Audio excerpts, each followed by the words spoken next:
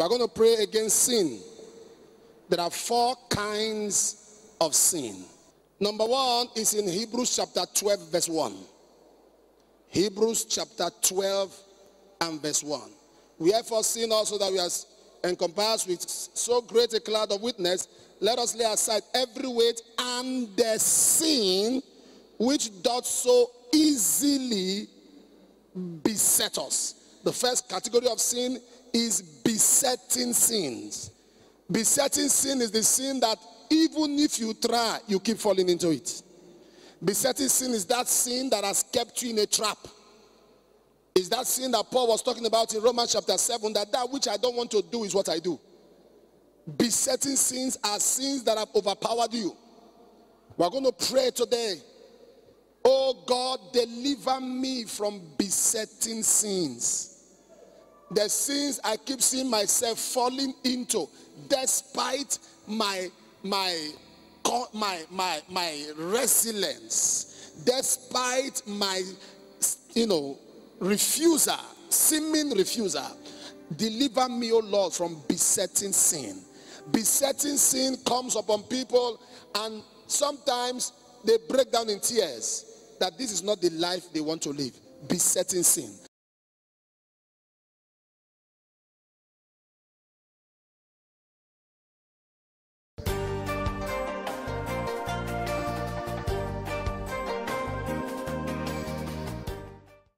The second sin we are going to pray now, I think we'll take this before we take, is actually Psalm 19 verse 13, but there's something verse 12, but let's do verse 13.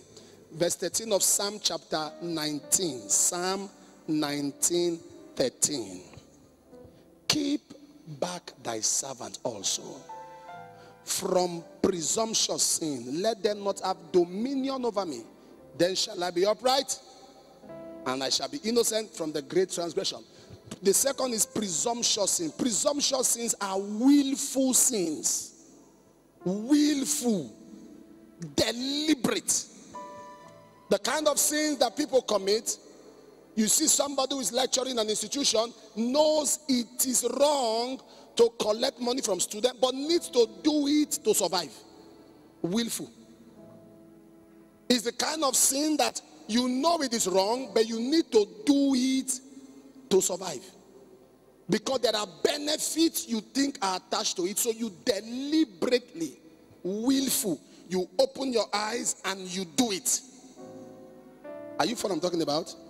Willful sins. The first is what? Is what? Besetting. The second is willful, presumptuous, or willful sin. You will pray. Willful sin, you can never overcome it when you keep focusing on the benefit it has to offer.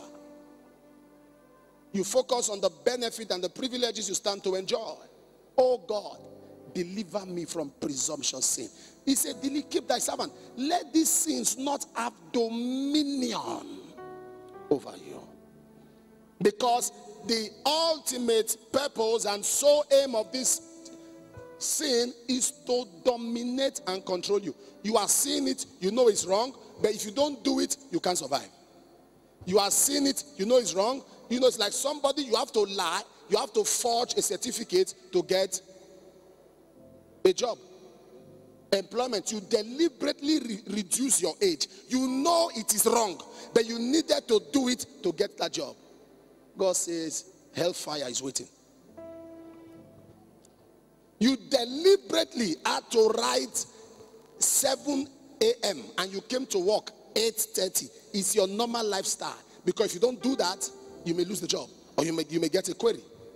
Oh Lord, arise. Deliver me from presumptuous sin.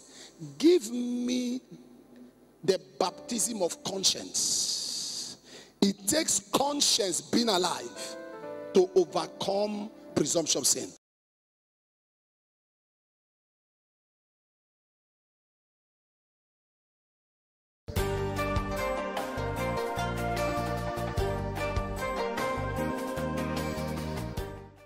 In verse 12,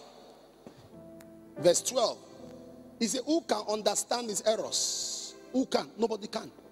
He says, cleanse thou me from secret faults. The third kind of sin is secret sin. The sin nobody knows about. The sin that when it's blown open, people will be shocked. The sin that you have a very big position in the church, but you are still involved in it. Secret sin. Secret sin was what destroyed Achan. Achan collected their costings. After collecting their costings, the Bible says that you'll be so shocked to hear some people in church who visit herbalists. You will be shocked. Some people in church who still come out of church on Sunday, and on Monday they are going to the office, they have a charm they are wearing on their waist. You need to cry to God, Lord, help me. I need your mercy. When secret sin came, when God wants to judge a sinner, God gives him the wages of sin, the salary of sin. And God, those around him that knew about it and said nothing, God give them the benefit and bonus. The man who commits it get the wages. Those who are aware and said nothing get the bonuses and the fringe benefits. Amen. So we are going to pray, Lord, enter my life. Any secret sin in my life, Father, help me to overcome it. Conscious secret sin, unconscious secret sin. What I know about, the one that is unconscious, the one that is conscious, empower me to overcome it.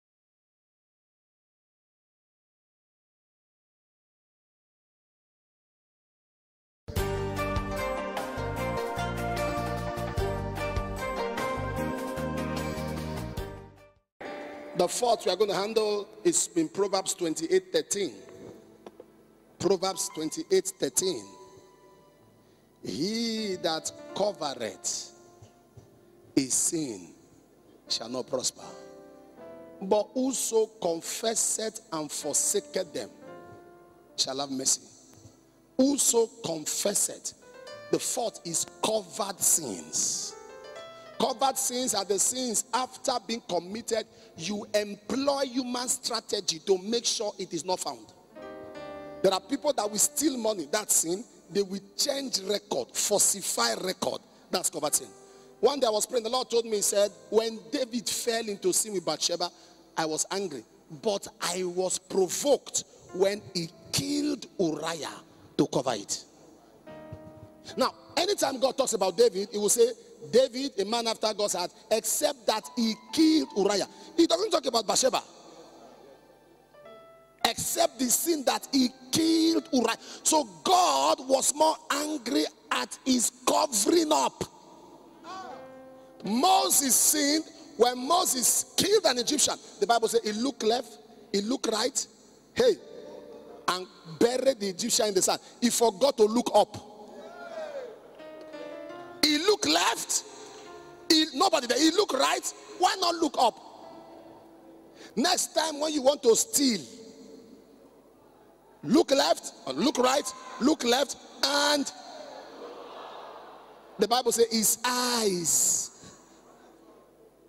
run it. God's eyes is sharp. Many of us, we have gone ahead to cover. We didn't just do it, we employed measure. There are people that will do things and they will pay people to help them lie.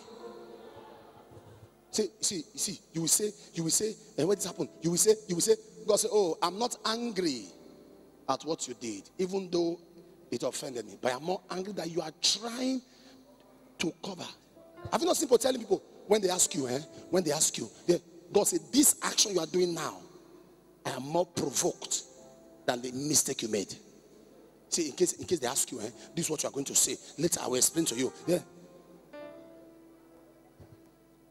And when people do cover sin, it's because they are trying to protect their ego. Covered sin. The height of pride is covered sin. You are trying to protect your ego. Nobody must know. They must not find out. And the truth is this. Whenever God wants to handle covered sin, either he kills the person he kills someone precious in his family, it's beyond disgrace and expose. God takes life when it comes to covered sins. So there are so many things we have done. Allow God. If see, who the Lord loveth, he chastises. If God wants to discipline you, let him discipline you.